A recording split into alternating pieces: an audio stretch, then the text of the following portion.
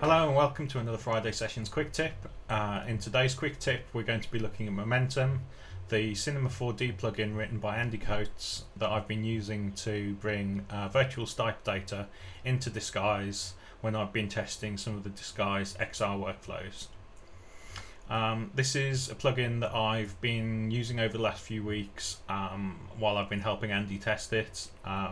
However, it's only just been released publicly, so since I've had a few questions asking where to get this plugin from, now felt like a good time to show you how to get hold of it and how to set it up and make it work. So let's jump in. So this is Andy's blog. Momentum is currently the top post on here. I'm going to link to this in the description below. If we just scroll down a bit, there's a few little bits of information about Momentum, and then there is the GitHub link in order to be able to download the project. I've done that already, so I should just be able to open this up, and then when I open Cinema, this is what we'll see. This is what we see with the default Momentum project. We've got the three sides of our smart stage and then a camera which is going to bring us our positional data.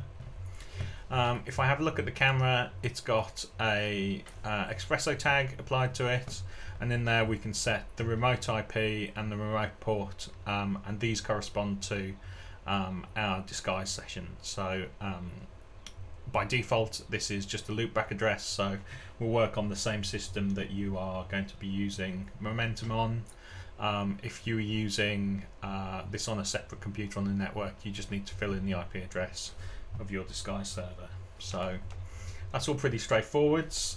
You'll see here that there's a couple of keyframes which gives our camera a little bit of movement, and this is really useful just to keep this streaming positional data in while we get things set up on the Disguise end. Gonna open up, let's create a new project. We'll call it Momentum, and then later on I'm going to need a notch block just to show the exposed camera working. So let's bring that in now while we're still doing the setup. And then we can load that. This will just take a couple of seconds for Disguise to get going.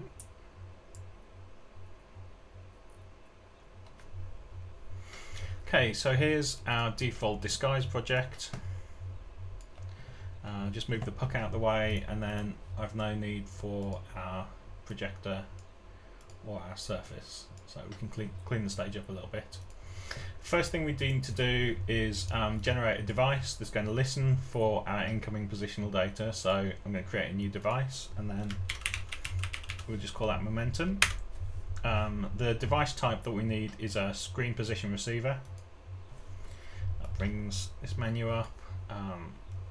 I just need to open up the drivers, and then we need to create a Stype driver, and then the type is obviously Stype driver.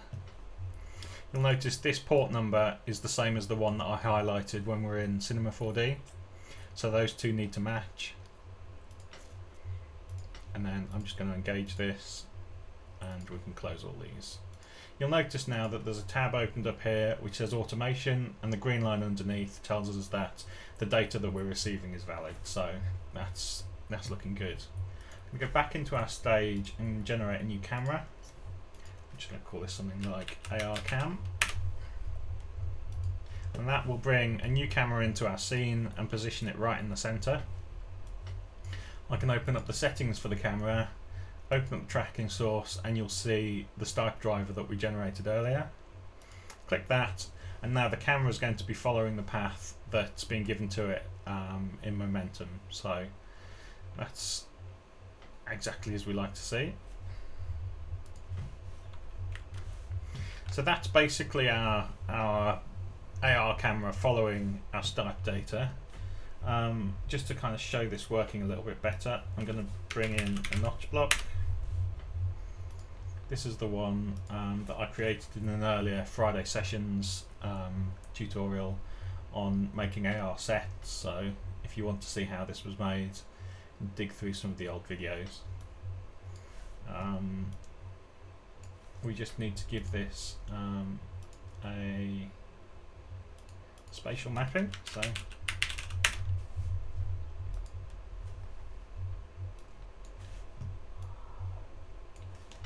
and then we set the exposable camera.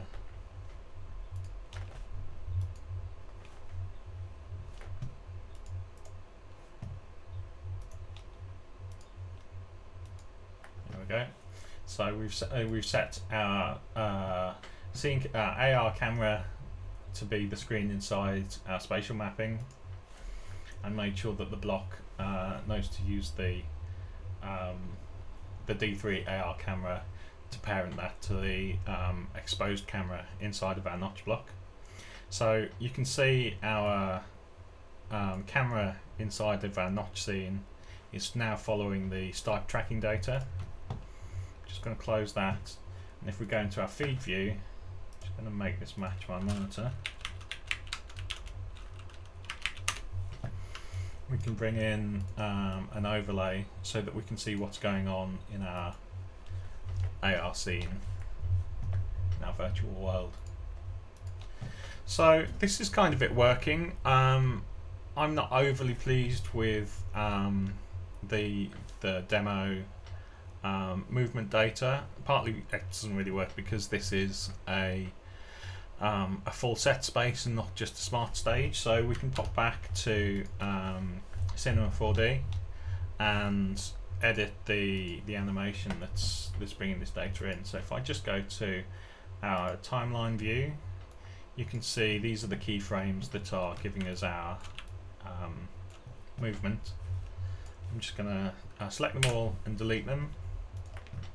We can grab our camera, and then I'm just going to zero this out in position and in rotation. So all of this, because it's streaming the data live, is updating in our disguise scene.